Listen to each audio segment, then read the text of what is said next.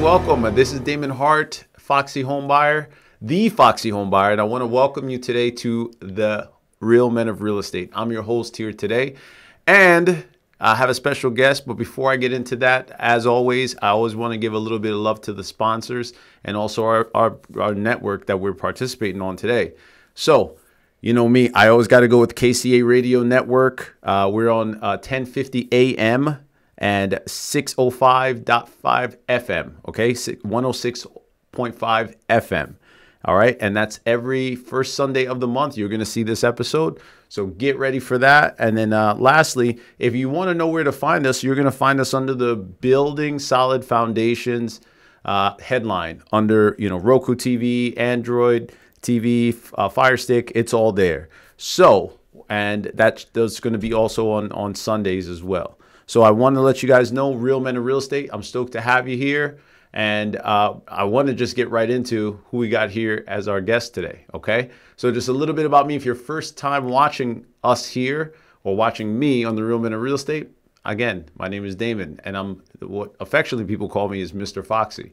And the reason that, besides the good looks, of course, right? The reason I'm called Mr. Foxy is because everybody knows me as the Foxy Homebuyer.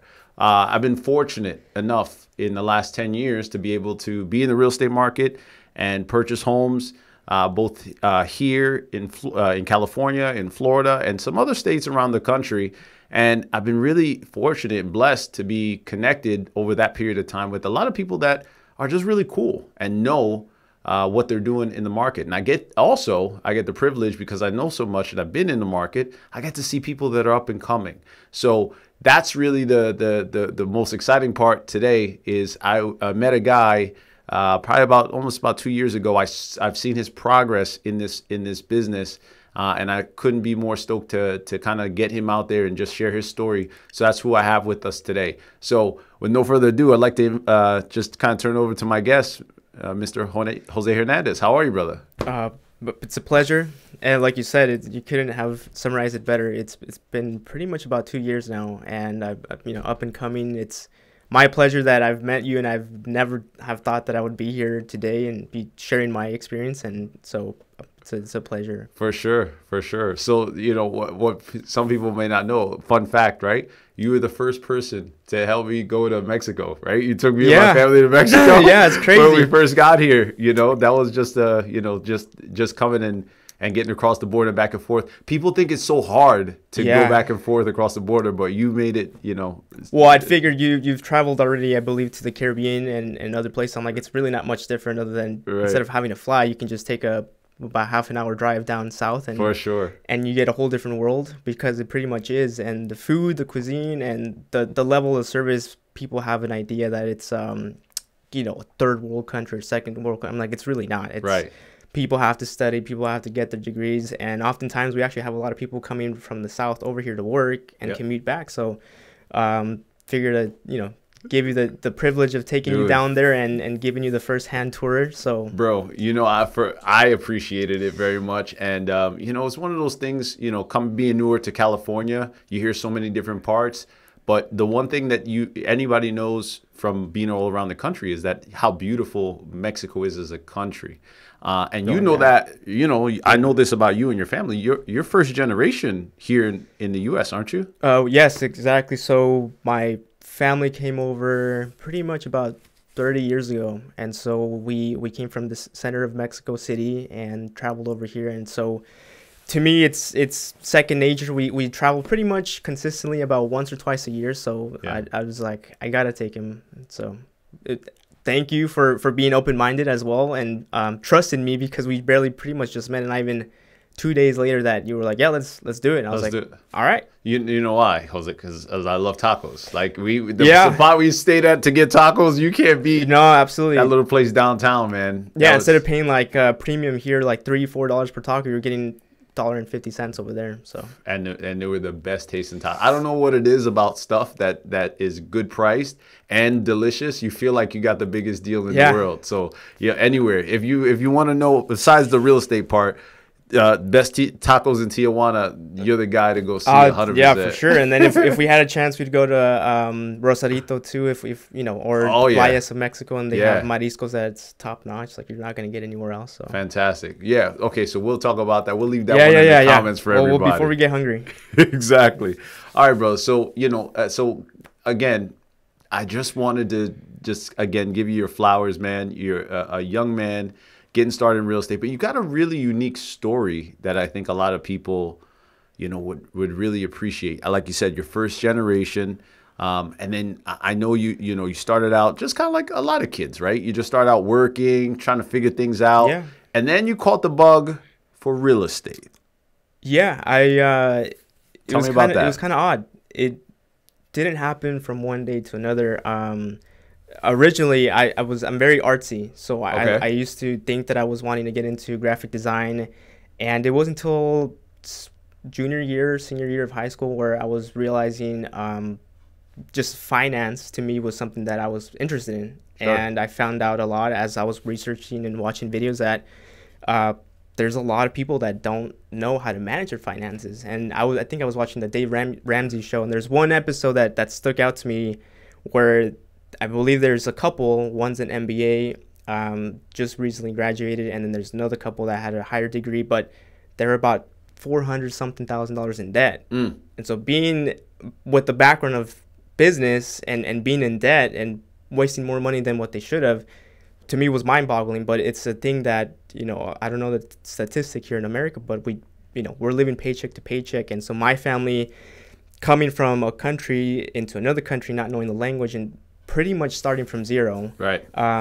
Managed to purchase property and own it outright. And, you know, thankfully, the past 5 years, we've been completely debt free from that. And so we don't owe anything on the mortgage in Southern California, San Diego County, right? Which is pretty expensive and you know, top 5, top 10 in the US. So that's a privilege in its own. And there's a thing that sticks to my head is if we're living here in Southern California, you're already rich. And even if, despite the background, despite what you're coming from, the fact that you're living here says a lot, because you could be going to any other place and, you know, obviously it's cheaper in other states or other counties, but that's something that I always have to reflect on and just be appreciative. So there's been a lot. Yeah. And it sounds like, you know, I think I heard one time it was Warren Buffett. I feel like he's the one that said it's like, hey, if you're born here in the United States, you kind of won the lottery. You know what I mean? Definitely. Yeah, you won like the world lottery, so to speak. But then on top of that, I think even further, and it sounds like it's part of your story too,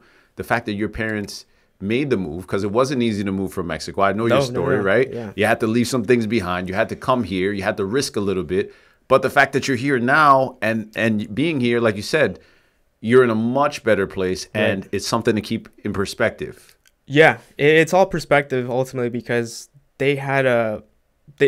originally my family, my cousins and my aunts back in Mexico were telling my dad, don't do it. It's too dangerous. Don't take the risk. And he wanted to push for more. And so thankfully he did. And we managed to get here. Now we can provide back and go to the family and see them once, twice, 3, however many times we want to go a year.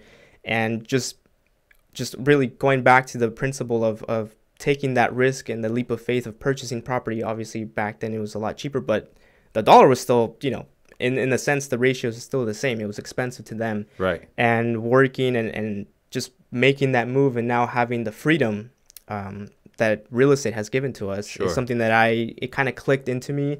And I realized that if my parents managed to purchase property and house hack it, essentially, because we actually live in a duplex, and so my neighbors have always been my uncles and aunts and my grandma. I've never had any other neighbors. Yeah. So it's a 2-bedroom, 1 bath. Did you have to run credit check? I'm just kidding. No. It's a crazy story because everybody else has neighbors, and to me, I'm like, they're just my family. Yeah. Essentially, and so we house hacked. I remember the first parts of my life between elementary up until high school, it was tough, you know, having 2-3 families in one home and having the other home pay itself off and just sacrificing for pretty much about 15 years to make that happen. Yeah. And it was difficult. And so not a lot of people willing to do that, but we found that to us, it was just easy. It made sense. Purchase the property next to you, have the property that you live in, make the mortgage payments and have the loan just pay itself off. And eventually over time, it's going to pay itself off. And so, well, I mean, that's it. I think that you just hit the nail on the head, and I'm so stoked that you're here because you got this way of just making everything really easy to understand and practical. Because you're in your story, I hear this all the time from people that say, like, you know, real estate is really high right now, right, or the values are all over the place. But what your story says, and what Time has always said with real estate is, look, you're only concerned about losing money in real estate if you have to get in at a certain point and get out really fast. If you're going to be in this thing for the long haul, you will not lose money because, as we've seen in the last few years, we can't make as much of it as we need to, as fast as we need to. And not to mention, the value of the currency changes. Oh, right? Yeah. It always kind of goes against you. But going back to what you said with Warren Buffett, I mean, he's the founder and the godfather of compound interest and purchasing index funds. And the thing that plays into that is time.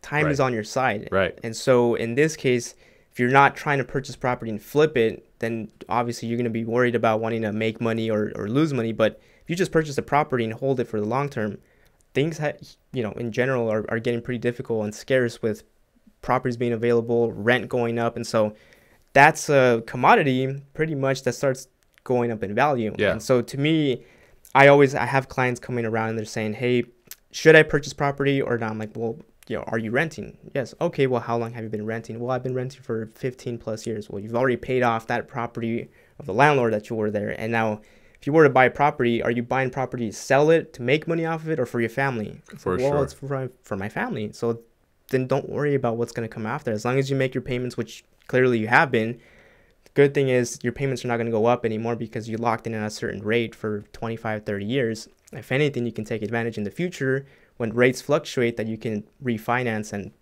have that benefit. You're in control. Otherwise, you're giving control to somebody else, and that's something that I found it's not what I would want to do. So for sure, buddy. So I'm super excited about that too, and hearing more. We're just gonna take a quick little break here and hop back in with Jose, and then talk more about what's coming up next. So stay tuned.